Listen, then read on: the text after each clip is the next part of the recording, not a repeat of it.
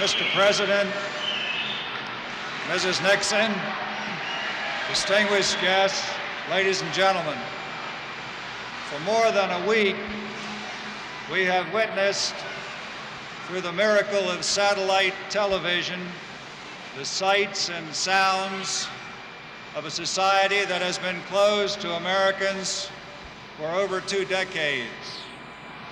We have been made aware of many new things in that society through this visit, Mr. President. We have witnessed much of what you have done with feelings of pride and pleasure and an immense curiosity that has certainly not been diminished by the amount of attention paid by the media to this visit.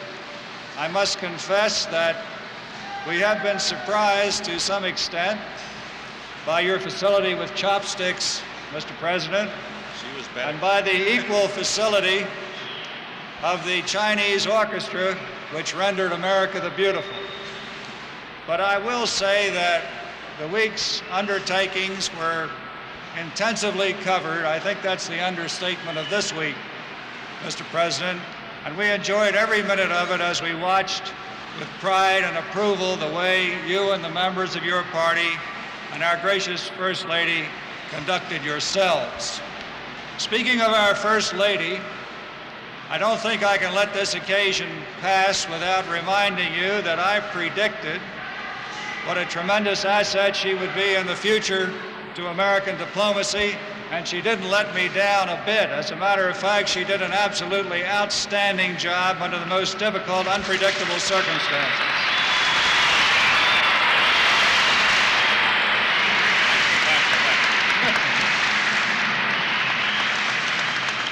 Mr. President, when just before you left to go to China, you stated that although the Chinese and the American people were separated by a vast ocean and by great differences of philosophy, there was no reason why, with effort, we could not undertake to diminish the tensions between our countries.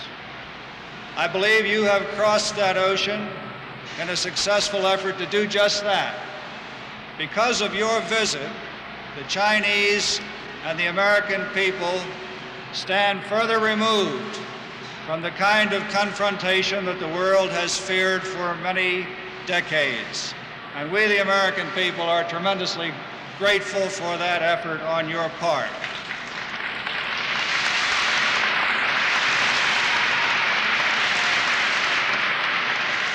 With due regard to the lateness of the hour and the fatigue that you must feel after so much intensive discussion, preparation, and the time changes and the long flight, I think I can close by simply saying that we are glad to have you back, and we feel easier tonight because of the trip that you took.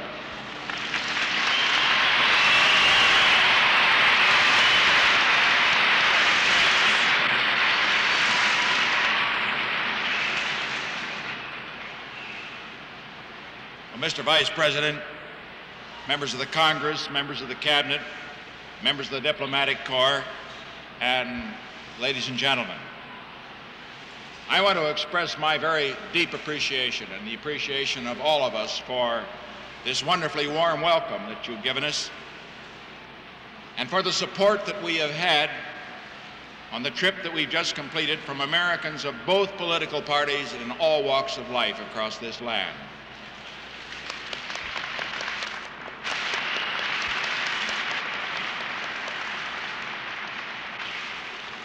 And because of the superb efforts of the hard-working members of the press who accompanied us, they got even less sleep than I did. Millions of Americans in this past week have seen more of China than I did.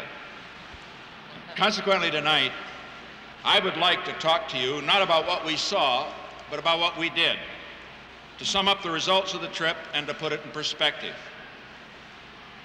When I announced this trip last July, I described it as a journey for peace. In the last 30 years, Americans have in 3 different wars gone off by the hundreds of thousands to fight and some to die in Asia and in the Pacific. One of the central motives behind my journey to China was to prevent that from happening a 4th time to another generation of Americans. As I've often said, peace means more than the mere absence of war. In a technical sense, we were at peace with the People's Republic of China before this trip. But a gulf of almost 12,000 miles and 22 years of non-communication and hostility separated the United States of America from the 750 million people who live in the People's Republic of China, and that's 1/4 of all the people in the world. As a result of this trip, we have started the long process of building a bridge across that gulf.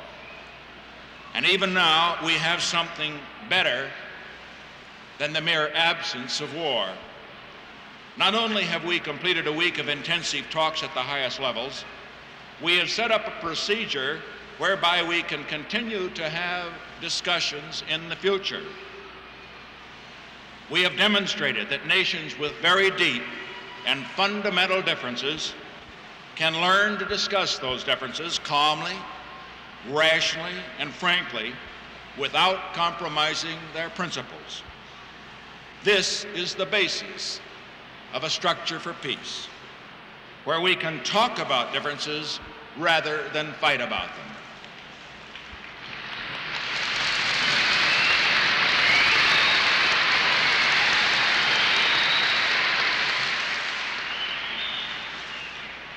The primary goal of this trip was to reestablish communication with the People's Republic of China after a generation of hostility. We achieved that goal. Let me turn now to our joint communique. We did not bring back any written or unwritten agreements that will guarantee peace in our time. We did not bring home any magic formula which will make unnecessary the efforts of the American people to continue to maintain the strength so that we can continue to be free. We made some necessary and important beginnings, however, in several areas.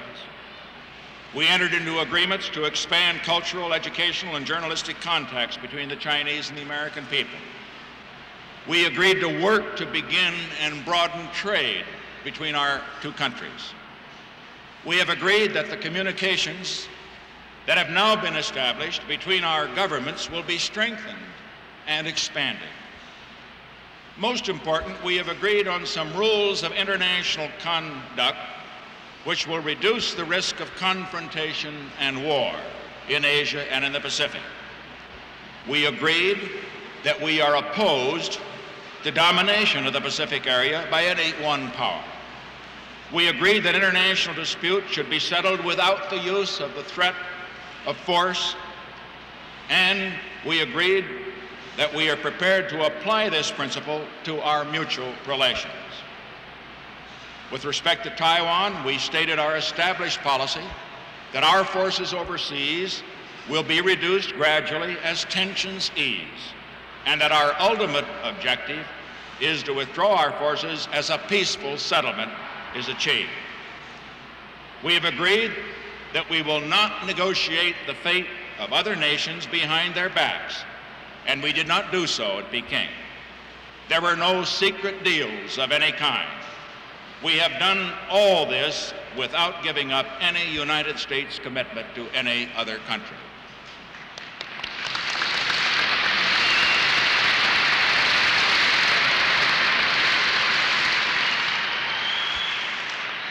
In our talks, the talks that I had with the leaders of the People's Republic and that the Secretary of State had with the Office of the Government of the People's Republic in the Foreign Affairs area, we both realized that a bridge of understanding that spans almost 12,000 miles and 22 years of hostility can't be built in 1 week of discussions.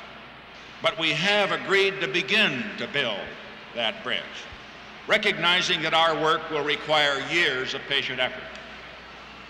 We made no attempt to pretend that major differences did not exist between our two governments, because they do exist. This communique was unique in honestly setting forth differences rather than trying to cover them up with diplomatic double talk. One of the gifts that we left behind in Hangzhou was a planted sapling of the American redwood tree. As all Californians know, and as most Americans know, redwoods grow from saplings into the giants of the forest. But the process is not one of days or even years. It is a process of centuries. Just as we hope that those saplings, those tiny saplings that we left in China, will grow one day into mighty redwoods, so we hope too that the seeds planted on this journey for peace will grow and prosper into a more enduring structure for peace and security in the Western Pacific. But peace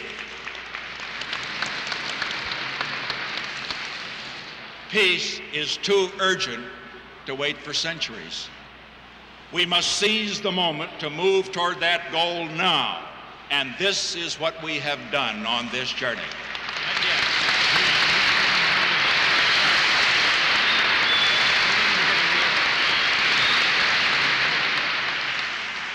As I am sure you realize, it was a great experience for us to see the timeless wonders of ancient China, the changes that are being made in modern China.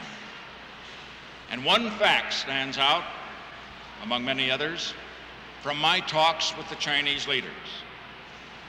It is their total belief, their total dedication to their system of government.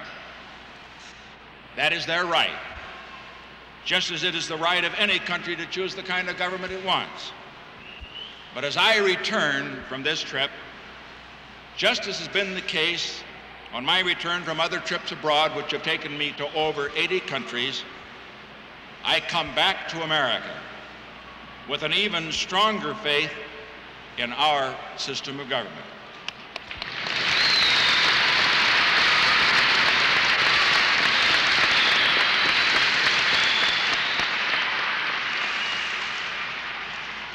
As I flew across America today,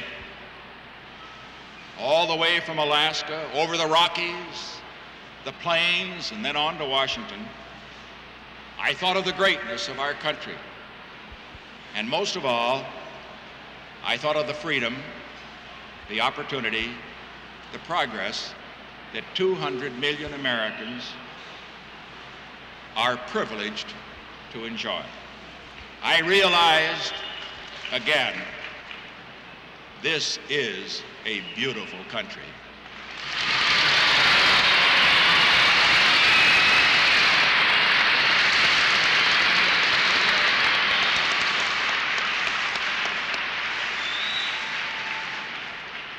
And tonight, my prayer and my hope is that as a result of this trip, our children will have a better chance to grow up in a peaceful world.